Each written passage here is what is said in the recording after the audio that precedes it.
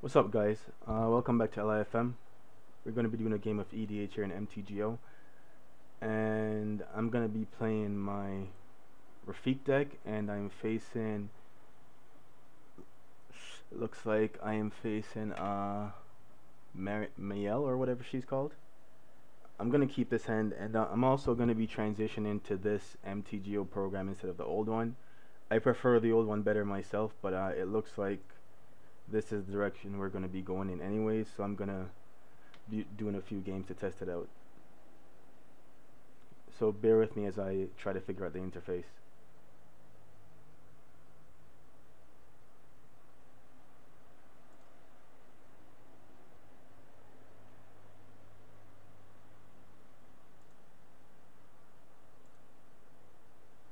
So we didn't have any green lands, but I chose to keep this hand anyways, for the fact that I already had 3 lands in hand and I had a remand.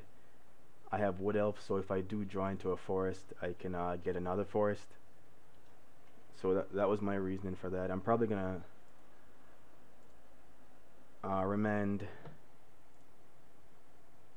something simple just to get my land. This actually works out pretty good. I'll fetch here.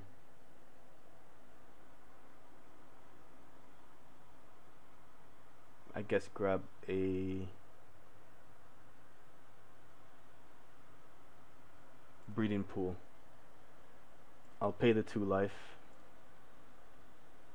just so we can get wood elves out this turn.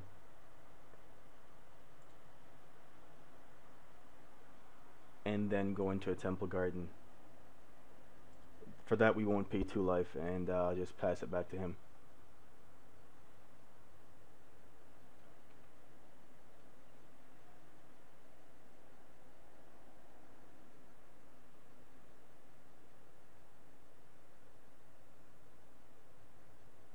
Okay, so that's a thing.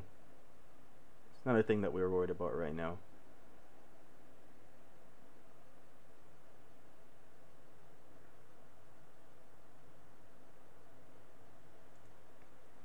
So we'll play a land.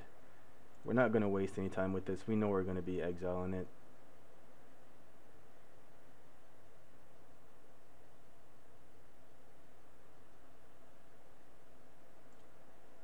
And we'll swing for 1 here.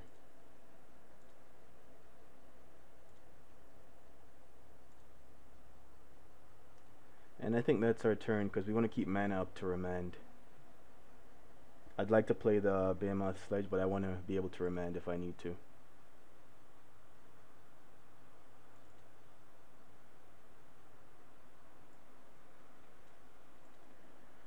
Okay, so Stonehero Giant. Sure, it's a thing. We'll put it back into his hand.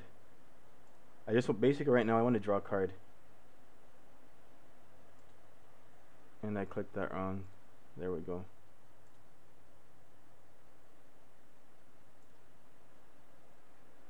Completely misclicked and missed my chance to counter it. Like I said, still getting used to this interface.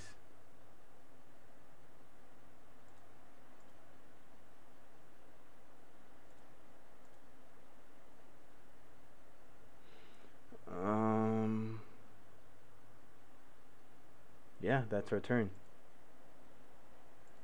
It's actually pretty big because now his giant is active, which is very unfortunate for us.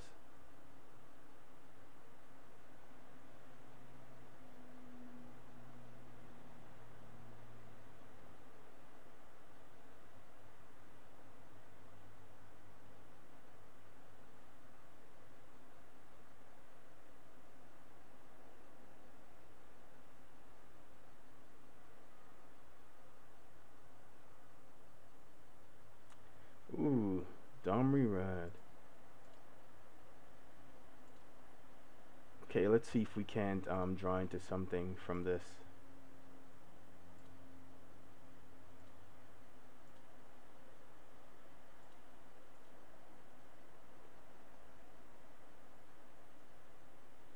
Not bad, not bad.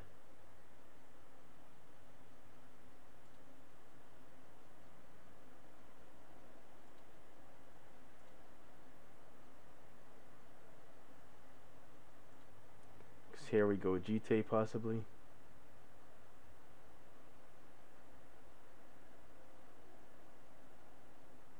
Okay, that's a thing. So we're gonna lose half our life here, which is just absolutely brutal.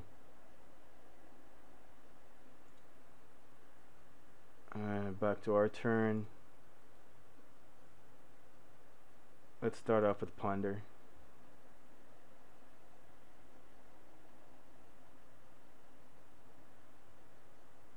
Yeah, I like this. Actually don't mind this at all. So we're gonna go that, so we can draw this.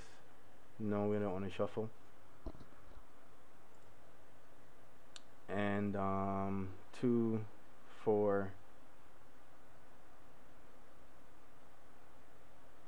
Yeah, that seems right. 1,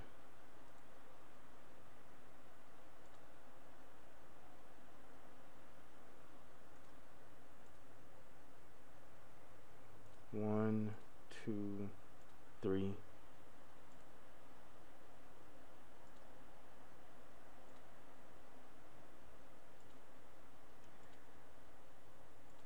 Basically the way I did it, I'm gonna have to just play into the royal without the kicker because I messed it up. But just to prevent him from doing the same thing this turn.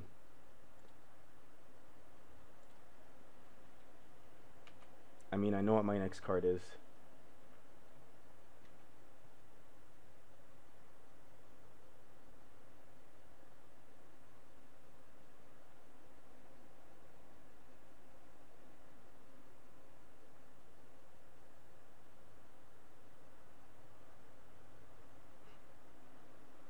And if he plays the giant back this turn, that's pretty much his turn. Interesting.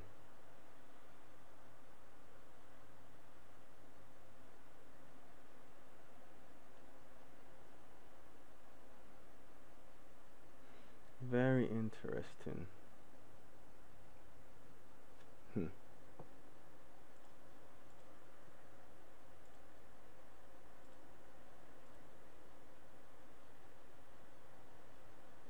So we're gonna lead with Voice of All, and I'm gonna go with red here.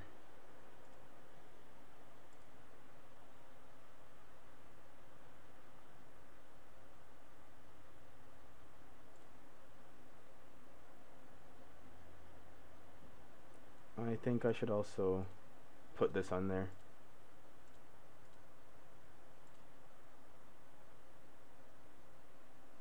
And then pass the turn.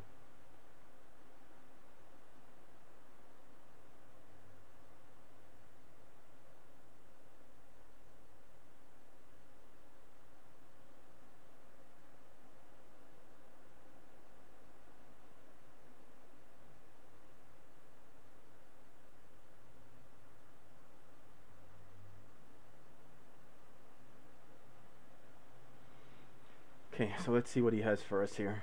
I'm actually hoping that he just tries to recast the giant. That'll use up most of his mana, and then my Aven Mind Sensor can lock that down quite a bit in response to him trying to activate it. If he can't deal with my Voice of All here, then his Rurik has to attack into it, which is really good. And the reason I chose to give it pro red, it's because it's the only color that he has that we don't share, and I wanted to be able to equip, well, the green and white card onto it.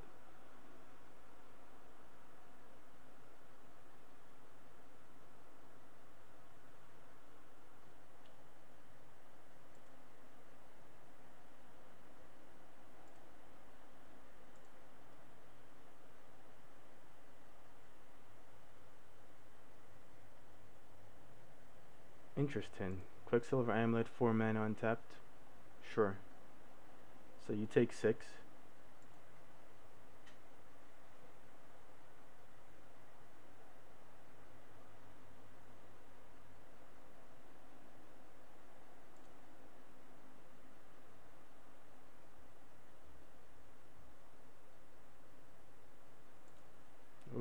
Nice. That actually works out pretty good for us because she's pro red.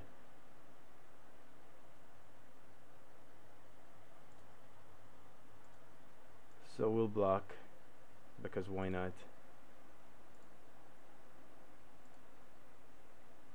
Gain some life out of it basically.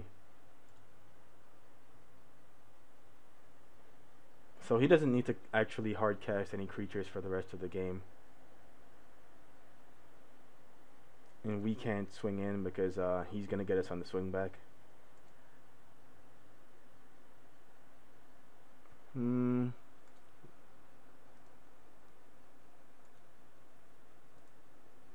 Whenever another creature enters the battlefield under your control, that creature fights target creature in opponent's control. Yeah.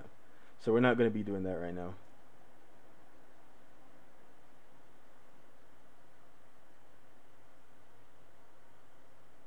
We need to get rid of Quicksilver Amulet. It just makes him able to fight at instant speed.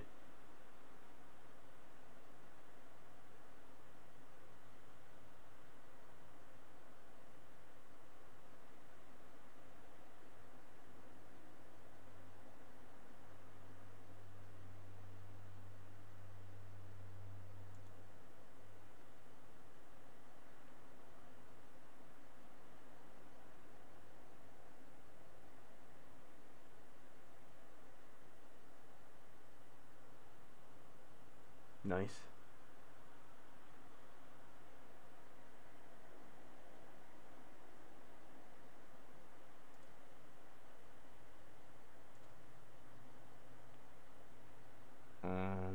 Green, blue, blue, and 1.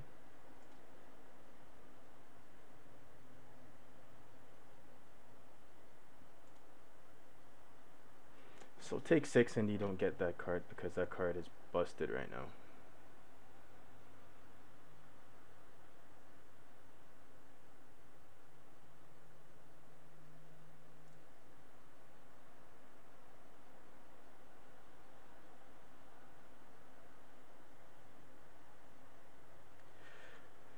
Okay.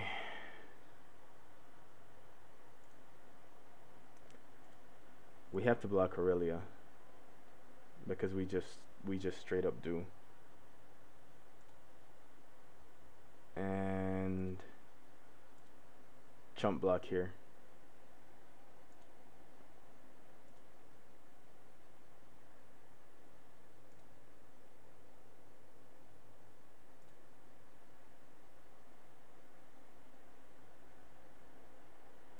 And then this is what we wanted here is he's swinging again. We block this way this time because we already did 2 damage to this. And Rorik's damage we'll take.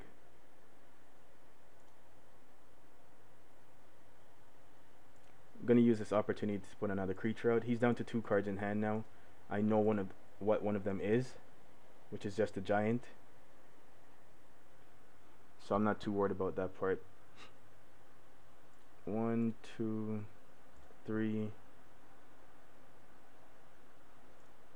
4.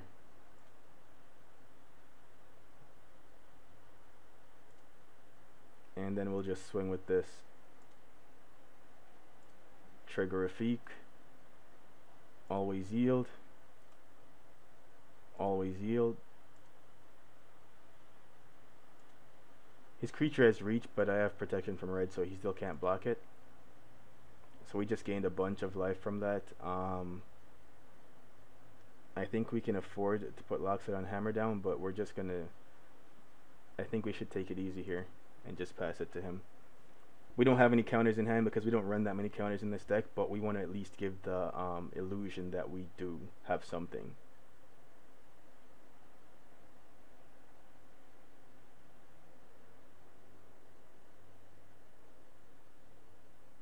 If Rafiq dies here, we're also not, we don't mind if he dies here. This card is one of the main things we wanted to get rid of. Because with this out, I probably wouldn't have played Rafiq. It would be so easy for him to kill Rafiq that way. But because he attacked into my strategy, it made it easier to play around that card. So that one turn from Rafiq netted me 10 life.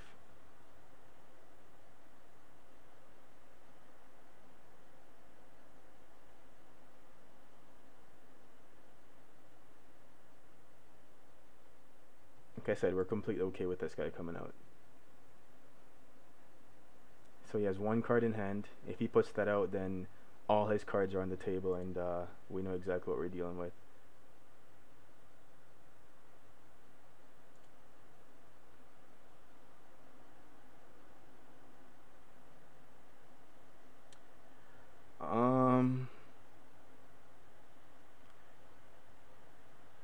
Yeah, I don't think this is gonna come to his next turn, to be honest. I'll block here,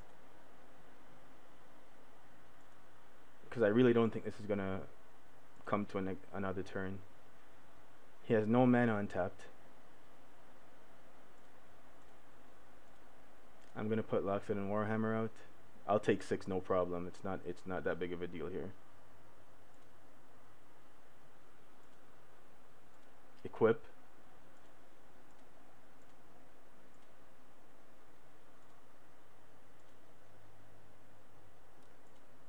And then I'll swing. Again, pro red.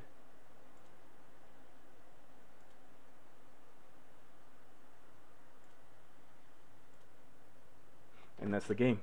Thanks for watching, guys.